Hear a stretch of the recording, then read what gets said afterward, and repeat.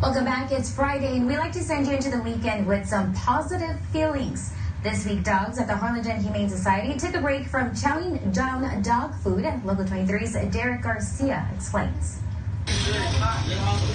These cookies are sweet, but who's making them and where they're headed are even sweeter. The students in Mr. Andres Gonzalez's animal science class are baking treats for dogs at the Harlingen Humane Society. If all my kids are baking cookies, I can't take all that home. So I was like, well, you know what? I know someone who needs it. Let's take it to the Humane Society. The lesson is to create a food product with nutrition in mind. The heart-shaped treats are made with ingredients you can find in most kitchens and bakeries. Oats, peanut butter, flour, eggs, and milk. Since this is for a grade, the treats gotta pass the taste test. We want to help out the dogs, we want to help out the people over there so they don't have to spend the money to buy the treats. Make them ourselves and give them to them.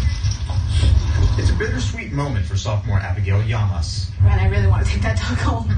The whole point of the class is to be a learning experience, but the students walked away with a doggone good life lesson. You know, if you want a dog or cat, come to the Humane Society. You know, there's still hope for them. Like, there's hope for all of us that one day we're still going to find that one place we can call home. In Harlingen, Derek Garcia, Local 23 News. A feel-good story for those doggies. Well, we'll have a final look at your